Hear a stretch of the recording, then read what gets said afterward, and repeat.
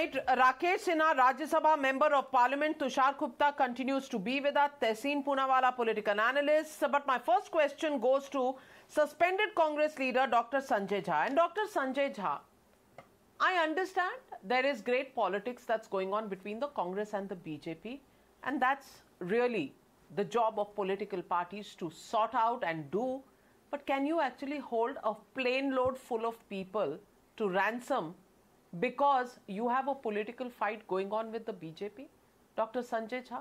And Mr. Pawan Khera apologizes in court and says he was genuinely confused. Yeah, really? I mean, you saw that statement on television, you saw his body language, you saw his pauses, you saw his smiles, and the whole country did.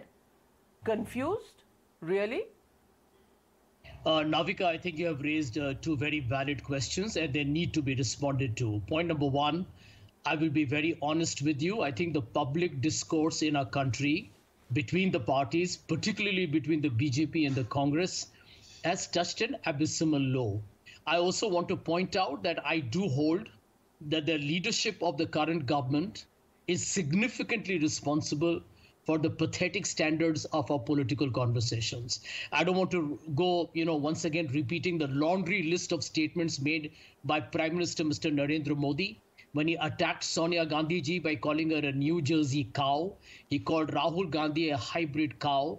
He referred to Dr. Shashi Tharoor's wife as a 50-crore girlfriend. A country becomes like its leader, unfortunately. I do not endorse what Pawan said. Let me put that on record. I know that Pawan has offered an unconditional apology. I also would like to put it on record that I don't think it was something that happened as a slip of the tongue. It appeared to be, in my opinion, a deliberate statement.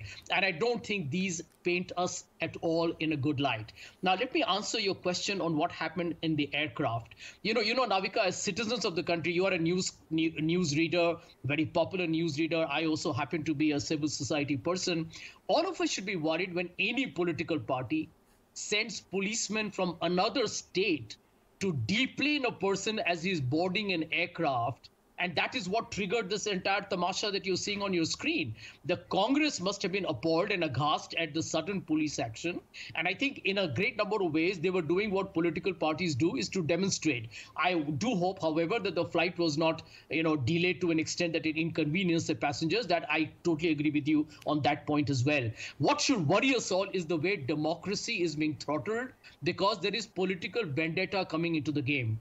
I also want to point out that the fundamental issue that the BJP will have to respond is on the relationship between Mr. Gautam Adani and the Prime Minister, Mr. Narendra Modi. Today, the LIC investment has gone negative. The market capitalization of the Adani Group is down by $125 in billions.